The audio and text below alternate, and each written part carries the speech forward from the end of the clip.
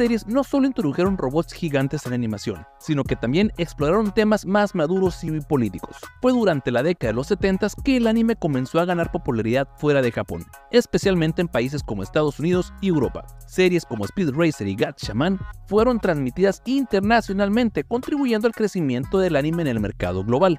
La tecnología y las técnicas de animación avanzaron durante la década de los 70s, aunque la animación en esta época todavía se realizaba principalmente a mano. Se produjeron mejoras en la calidad de la animación y en la aplicación de efectos visuales, y fue durante la década de los 70 también que se vio un aumento en la mercadotecnia y en la venta de productos relacionados con el anime, como juguetes y modelos de plástico conocidos como Gunpla.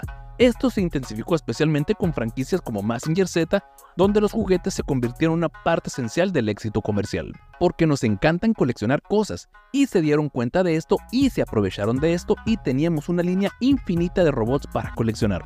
Al ser humano le encanta